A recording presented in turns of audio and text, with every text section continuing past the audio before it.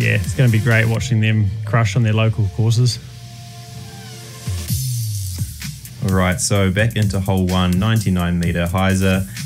I think the wind was up in the afternoon, like a little bit like what you see here. They're looking to swing it out wide, beat all the trees, and come in for a nice birdie to start their round.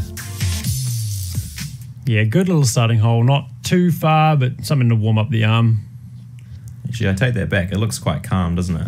It doesn't look too bad. I remember it being windy, but... I think it gets up a bit later. Oh, Drew almost running the ace.